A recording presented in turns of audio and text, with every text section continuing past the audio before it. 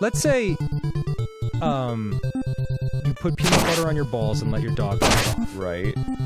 And let's say you had a friend. Dogs love peanut butter. Yeah, let's say you had a friend who did that. Let's call him, Nathaniel. Baniel.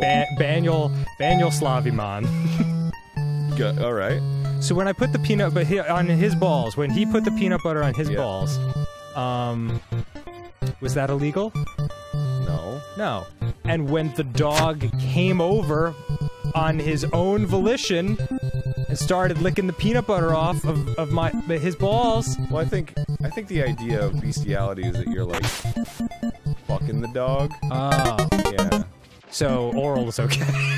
Well, the dog doesn't know what it's licking peanut butter. Right. Off of whatever. Off of whoever's balls dogs that might have been. Off the shitty floors. Yeah, that's true. That's true. What do they care where it's from? Yeah, the floors, you're gonna, like, that's more dangerous than my clean, freshly shorn scrotum.